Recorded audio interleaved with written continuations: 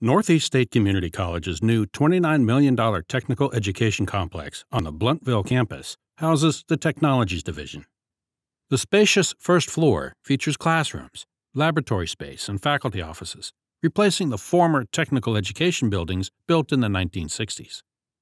The first floor provides lab space for instruction in machining, welding, HVAC, electromechanical, electrical technology, mechatronics, and aviation. The Entertainment Technology program also has a lighting and sound lab, recording studios, and an editing room on the first floor.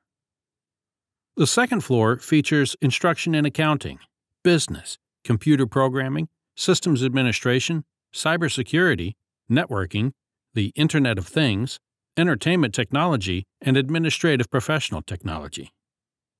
Anchoring the second floor is a mock data center that houses shared information technology processes and equipment.